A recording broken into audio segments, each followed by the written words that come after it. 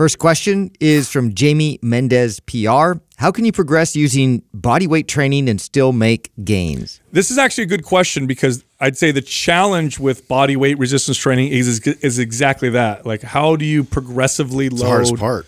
The body? How do I increase the resistance when my body weight is no longer sufficient for the exercise, right? I think it's only a difficult question when you think of it in the context of progressive overload is always adding more weight. There's many ways that you could progressively overload the body without, and we did a whole episode, by the way, dedicated to this. I think it was called nine different ways. I think it was like nine different ways to progressively overload the body, something like that. Maybe Doug could look it up while we're talking, but that's why this seems like a difficult problem. It's like, oh God, I can't. What am I gonna do? Keep wearing sandbags? It's like you don't have to overload the body all the time with that. Here's one: slow down the tempo, way down. Slow the tempo down, or incorporate isometrics. Do slow down the tempo, pause at the bottom, and hold for 5 seconds. Increase the reps. Speed. Go something that's explosive. Right. So there's a lot of different ways that you can overload the body. Change the angle. Get more gravitational forces working against you. That's right. Yeah. So you do have to get a bit creative. It seems because it's not just like just adding a load is going to go ahead and provide that type of progressive overload. You have to work with the other acute variables, the other factors there, tempo, intensity with, like holding in, like you mentioned, with the isometric training and with, difficulty that way. Yeah. I do want to, I want to add something else though, because I think that's part of it, but I don't think that's the main thing, actually. I'm going to disagree a little bit. Not that you guys are wrong, you're totally right, but I think the big one is that most people don't know more than the basic calisthenic exercise or bodyweight exercise. So people know push-ups, pull-ups, sit-ups, lunges, but they don't realize that, like with a pair of rings, there's a whole bunch of very, very challenging, high-tension, high-resistance bodyweight exercises that you could do. And there's just a whole bunch of them. So I would say, like, okay, yes, there's your traditional exercises, and yes, you could progress those. Like I could go from a body weight squat to like a pistol squat, for example, which dramatically increases the load, right? I could do push-ups elevated, bring them all the way down to the floor, maybe even elevate my feet. Like that's one way to do it. But you grab a pair of rings, which are very inexpensive, or you could use just suspension, trainers, which are very similar.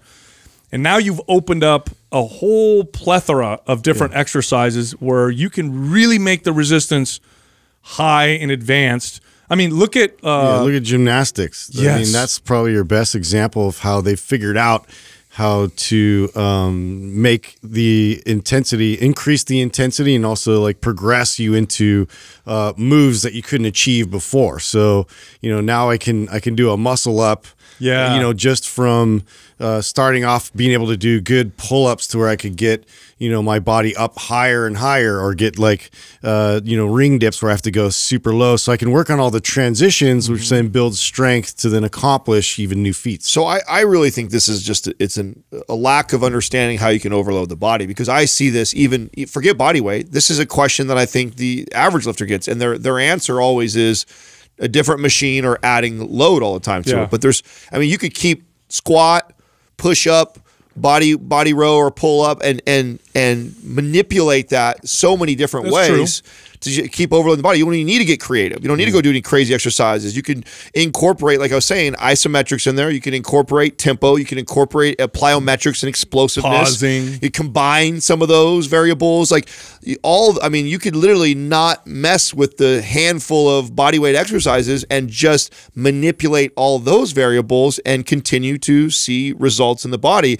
And the reason why I think that's the problem is because I see this even with people that have the gym membership and have access to all the equipment. We always think that, to get stronger, and I got to just keep adding weight to the bar, and that's not true. Yeah, I mean, you make a really good point, because at some point, even with traditional free weights, the answer is not to add more weight, right? At some point, the risk versus rewards, ratio starts to become a little bit not so great. Like when I was squatting 150 pounds for 10 reps, and that was a real intense set for me, going up to 160 and then 170, there's a lot of reward to risk, right?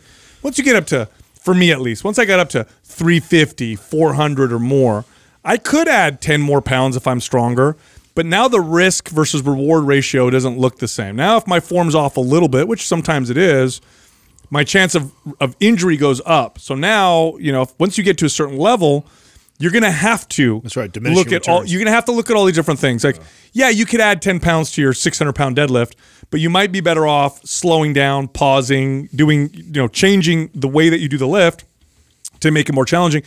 Here's something that really good lifters know how to do. They can take an exercise that they could do for 15 reps to failure, and they can fail at 5 reps if they wanted to, just by changing the feel and the squeeze. I did this today, you know, doing pull-ups. I think if I go max out pull-ups and just rep them out, I can get close to 20. But if I really stretch, really squeeze 10 hella hard. Yeah. You squeeze your body like super hard doing these, making like a more intense, like full body tension workout out of it. You can do a lot to these exercises. Yeah, so you just got to get creative with some of that stuff.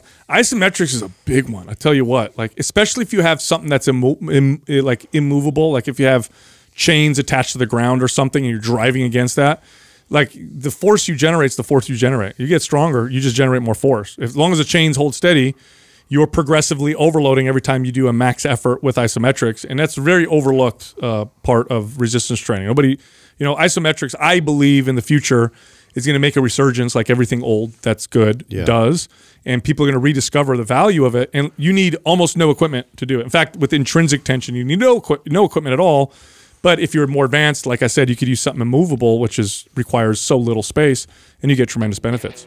Hey, if you enjoyed that clip, you can find the full episode here, or you can find other clips over here. And be sure to subscribe.